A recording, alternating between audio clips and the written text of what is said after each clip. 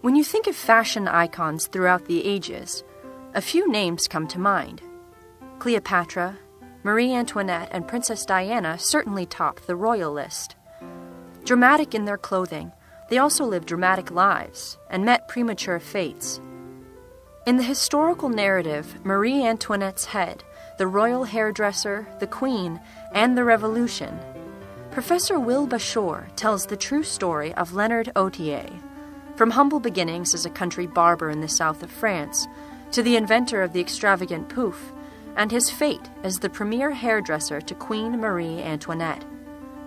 Bashor chronicles Leonard's mostly unknown story and the role he played in the life of his most famous client.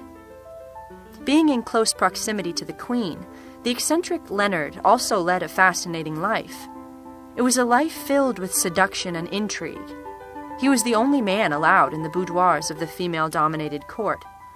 It was also a life of espionage, as well as exile, treason, and possibly execution. Who was this arbiter of fashion who wielded such influence over the Queen's hair and her life? Did he die under the guillotine during the Revolution? Or did he survive to continue coiffing the most sublime ladies of Paris? The answers lie in Marie Antoinette's head. Available at Amazon.com and other online retailers, as well as directly from the publisher.